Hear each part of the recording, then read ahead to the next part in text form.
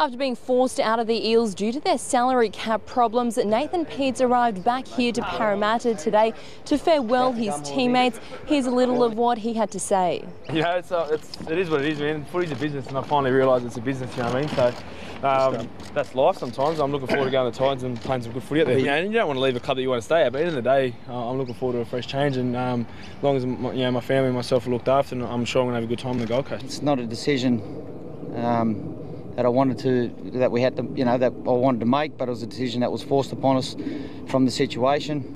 He broke his neck playing for this club and played another 60 minutes with it, so it's a real tough conversation to have, especially, you grow pretty close to him, and it's not just a coach-player relationship. You become mates with him, become a bit of a father figure for him.